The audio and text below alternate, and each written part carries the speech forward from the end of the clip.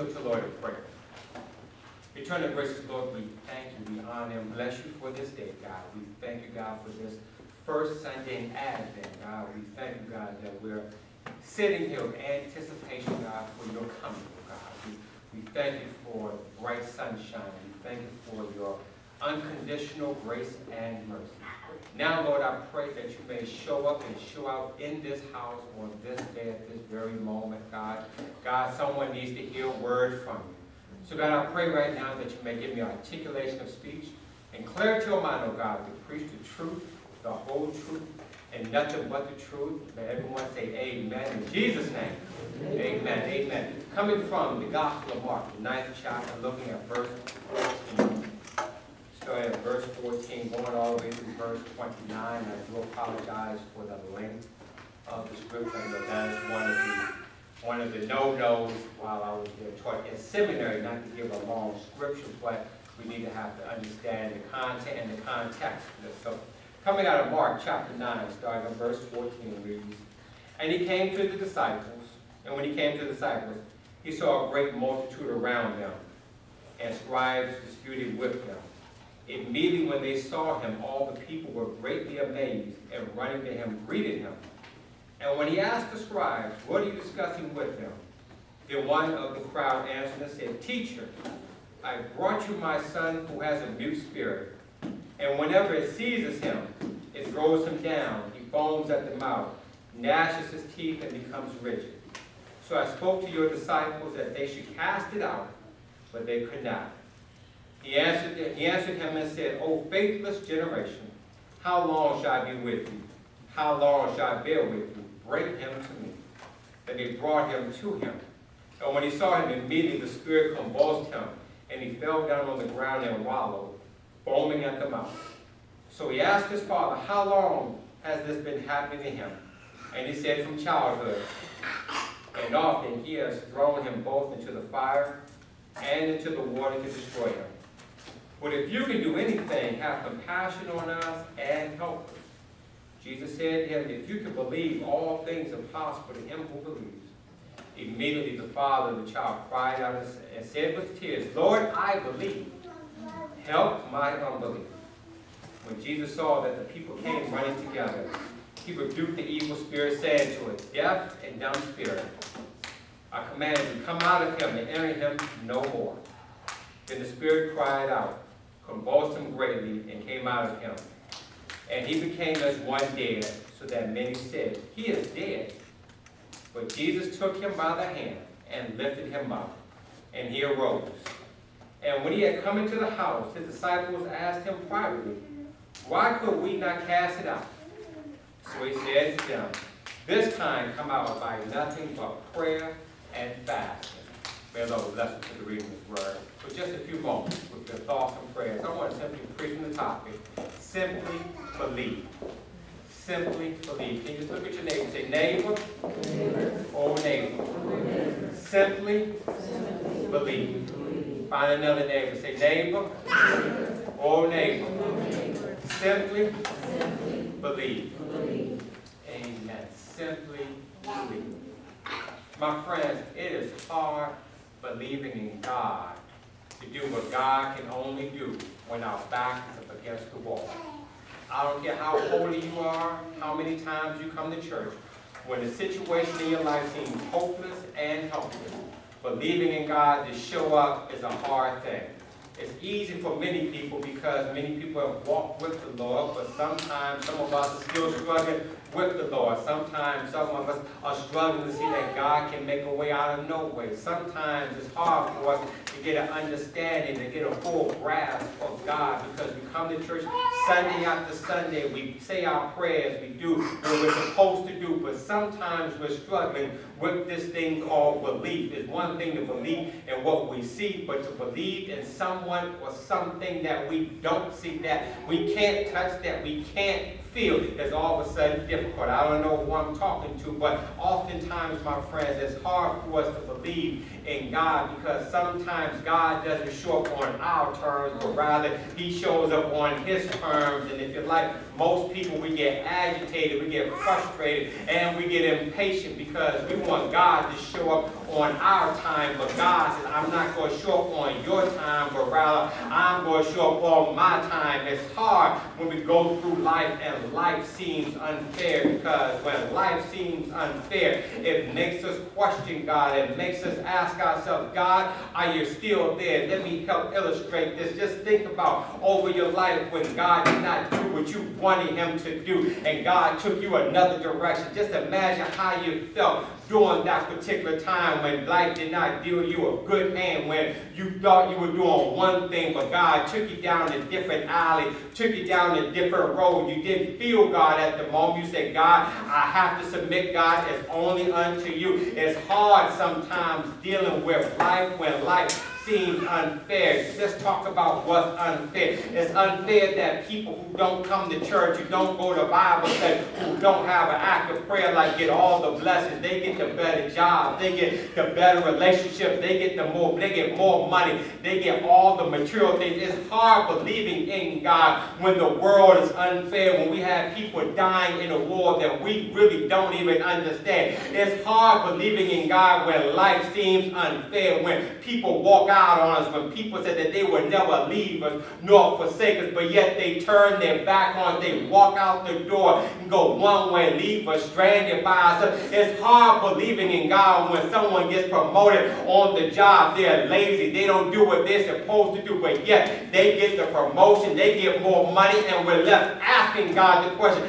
God, why me? You're not feeling me. It's hard believing in God sometimes when we come to church and we're always playing by the rules. We sit in our comfort seat and someone out comes in who doesn't serve the God, but they all of a sudden get all the breakthroughs, get all the blessings. We're scratching ourselves saying, God, I don't understand it. God. It's hard believing in God when the world tells us that there is no God at times, because we see unemployment, we see poverty, we see people struggling and suffering. It's hard believing in a God. Say, God, I thought you cared about it. Just think back to 9/11 when the world was shaken and shook, when the terrorists came and took down New York, took down Washington, D.C., and made an attempt to take down Pennsylvania.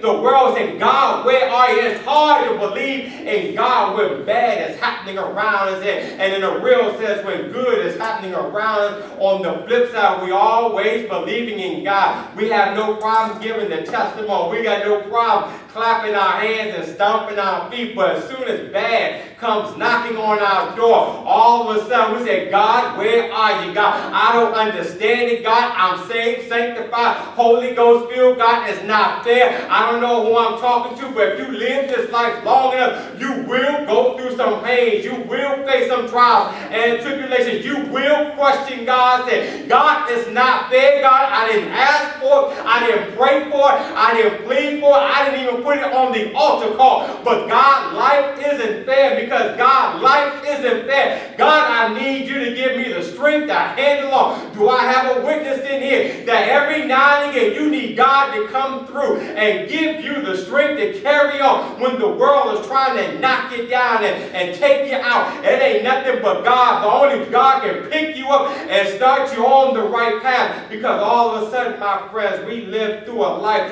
whereby we have to beat the odds. We have to beat something called impossible, because we serve a God that says all things are possible. You missed your shout. Let me say that again. When the world says something is impossible, we serve a God who erases the two letters I am, which is I am, says take off I am. Take off I. I like that. Take off I. Take off the M and use the rest of the word means possible. You missed that. He says take off I am, and you left with the word possible. You plus God equals possibility. Let me help you out. I believe I love watching cooking shows, Jason, and I love watching this new show called Restaurant Impossible. It's an interesting show whereby here comes a man who goes to a failing restaurant, and in this failing restaurant, he says, give me 2 days and $10,000, and I'm going to tear this restaurant down and build it back up. I'm going to take something that was in poverty and make it prosperous. Ooh, I like that right there. I'm going to take something that was dead and I'm going to give it life. In other words, I'm going to have my by fruit and turn something that you thought was going down. Just give me 2 days and $10,000 and I'm going to do something called an impossibility. It's impossible in your sight, but because he is a professional, because he is an expert, that something turned impossible is all of a sudden now a restaurant possibility. Well, I like the show because every time on the show he goes to a neighborhood, Halima, he looks at the restaurant, he breaks down the cars, he talks to the staff, breaks them down, goes into the kitchen, rearranges the kitchen, rearranging the cooking and the food preparation, and within 2 days, all of a sudden the restaurant is up, running brand new. It's all of a sudden crowded. It's looking bang on smacking new. It's like that in a bag of chips, JP. He took something that was failing, and all of a sudden he put it in his hands, and because it was in his hands, it's now prosperous. I like that because that helps me understand something where life has got you down. When you feel that life has dealt you a bad hand, all you got to do is turn it into the master's hand. You missed your shot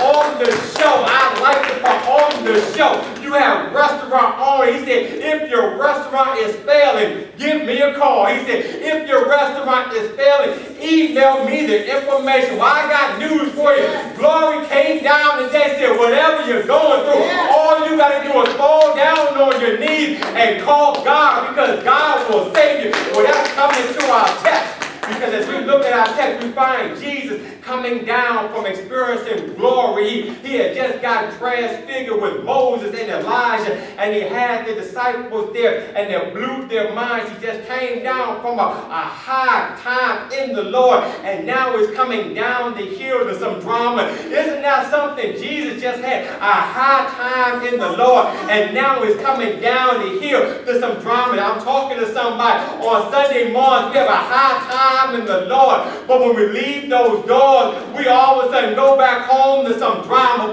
But Jesus says, I'm not just coming back to any drama. I'm not going to allow the drama to affect me, but rather I'm going to affect the drama. Let me back up and say that again. I'm not going to let the drama steal my joy, but I'm going to bring my power, and I'm going to override that drama and bring that drama, erase that drama. Why? Because of who Jesus is. So he comes down from the mountain running, and all of a sudden it says there was a dispute going on, and Jesus asked the question, what are you talking about? And the scribes and everybody were arguing, but I like what the Bible says. It says one man came from the crowd, a father came from the crowd, and said, I was talking to your disciples about my son, about my baby boy, about the one who came from my loins. See, you're talking theology, but this man said, I'm talking about a family crisis going on. You missed that. Y'all talking doctrine and theology. I'm talking about a family situation. I got a son at home, and every time this demon, this deaf and dumb spirit overtakes myself, it breaks my heart because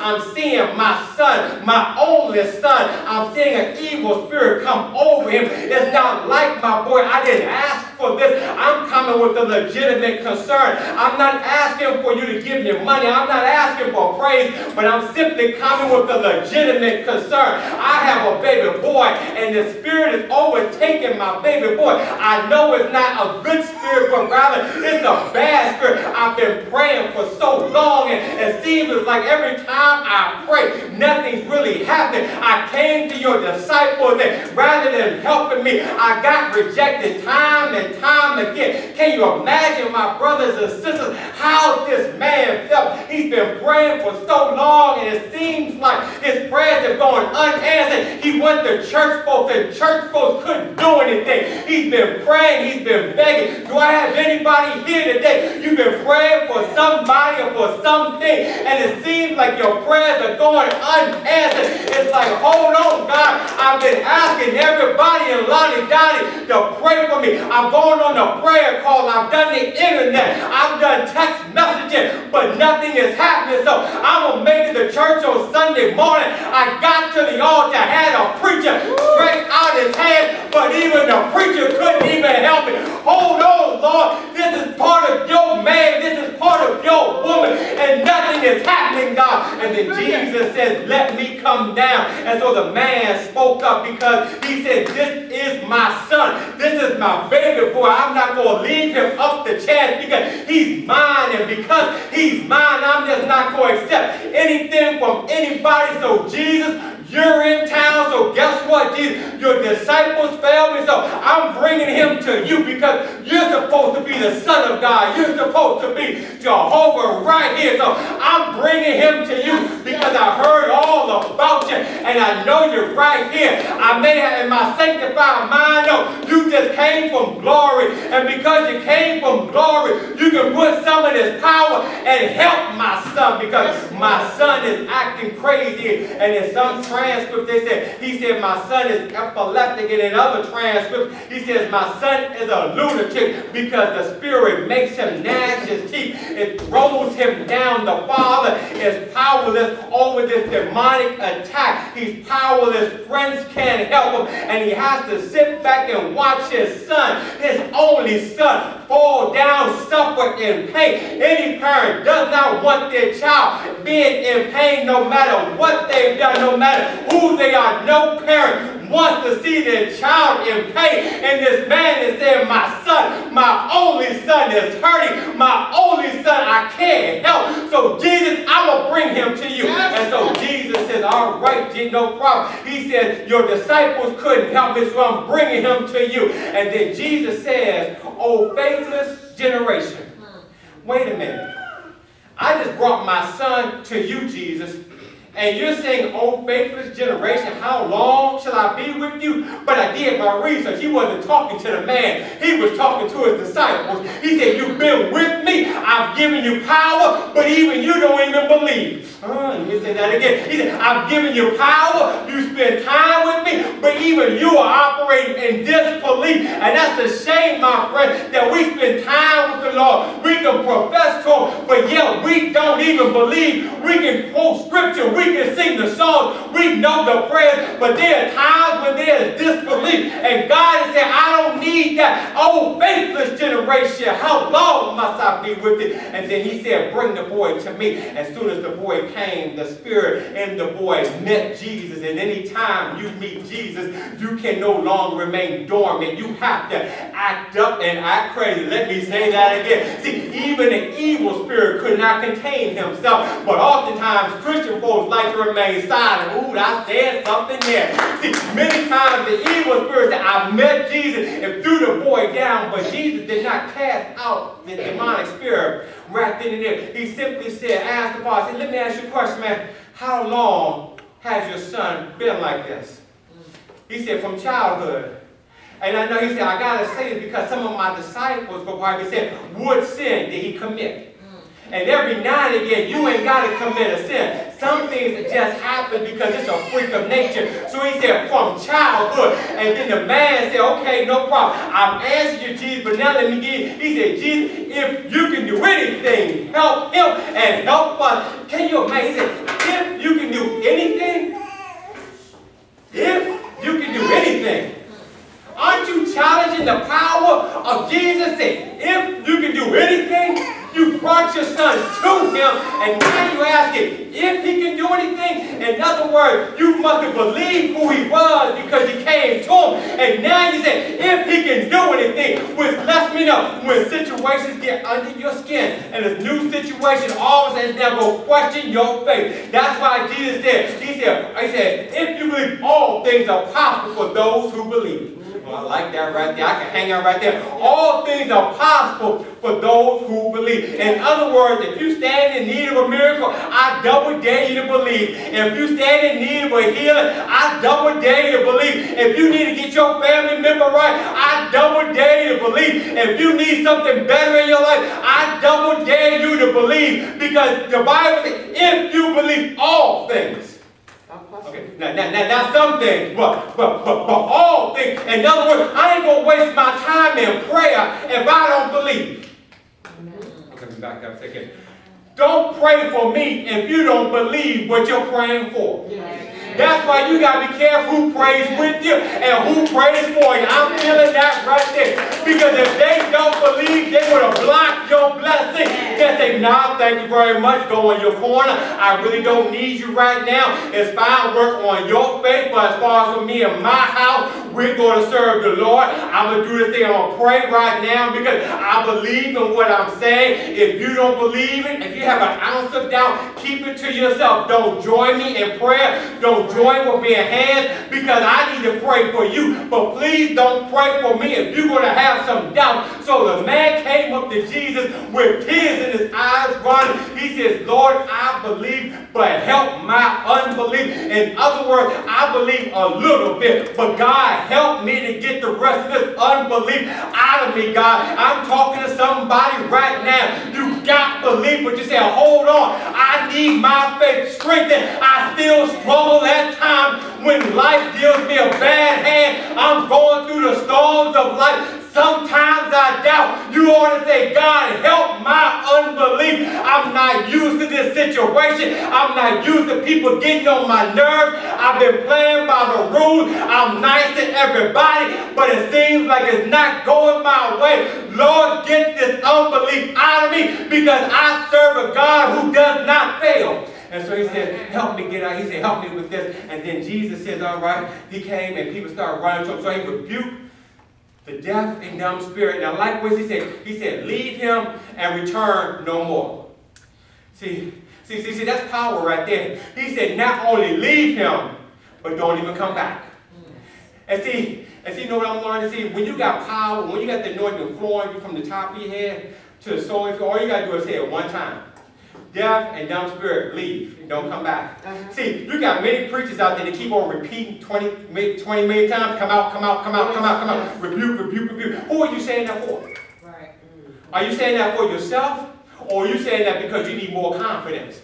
But if you know God for yourself and you simply believe, all you have to do is say one time, say, devil, get away from here. And when we say, get away, don't come back. That's what Jesus said. Jesus said, I rebuke the deaf and dumb spirit. Don't come back to him no more. And then it said, it convulsed him and threw him like it was dead because this type of evil spirit was not planned. This was not a puny, small, little type of demon. This was a demon who'd been with him since childhood. And because it was with him since childhood, it had a stronghold. And says, no, I'm not going to let him go without fighting. He's going to feel this pain. But the good news is, it threw him down. It made him feel kind of weak. It made him look dead, but he wasn't dead. In other words, the evil spirit tried to fight him, tried to take him out. But the one named Jesus touched him and said, if you simply believe, all things are possible. And then the evil spirit came out of him, and the young boy appeared dead. But then we got Jesus. He may fall down, but guess what? I'm standing right there, and I can pick him up. And when I pick him up, he's no longer looking dead, but rather he's alive. Why? Because somebody simply believed.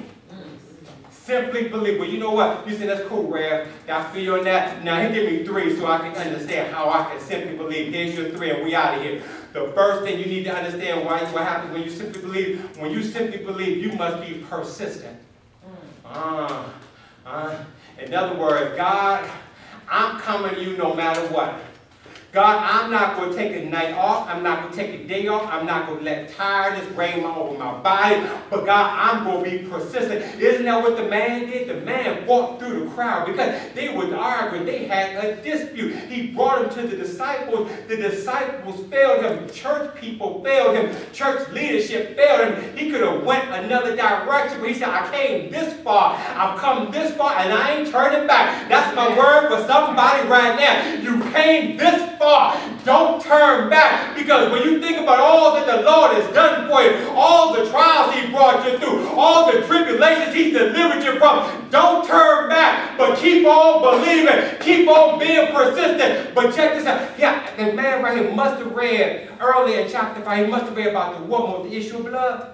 You know about the woman with the issue of blood who had the issue for 12 long years, and it seems like she was supposed to be an outcast. She was out there, but somehow she got in. Y'all missed that. She was out there, but because of her persistence, she got into Jesus. And she said, I spent all my money on doctors, and doctors couldn't help me out. But I saw a man named Jesus. All I had to do was touch the hem of his garment, and I shall be well. In other words, she was persistent. She said, I'm not going to allow this sickness. I'm not going to allow this illness to hold me back, because this is the day that the Lord has made. I shall rejoice and be glad in it. So I'm telling somebody right now, this is the day that the Lord has made. You go ahead and get your blessing. Go ahead and get your miracle. But only if you believe. Only if you're persistent. But I know what's happening. I'm looking at the little ones. I'm sorry I talked to you about Restaurant Impossible. You know, I saw the show the other day, and there was a lady on the show who had